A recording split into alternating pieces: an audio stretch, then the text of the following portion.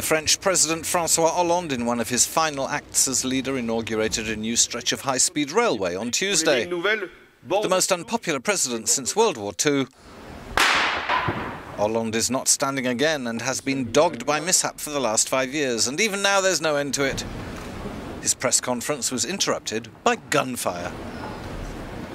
It appears a police sharpshooter's gun went off when he was changing position on a rooftop, 100 meters from where Hollande was speaking. Hollande stopped briefly to express his concern and then continued his speech. The two people injured were hit in the calf or in the fibula, between the calf and the fibula, one in the right leg, the other in the left leg. Hollande was able to conclude his business and maintain his schedule.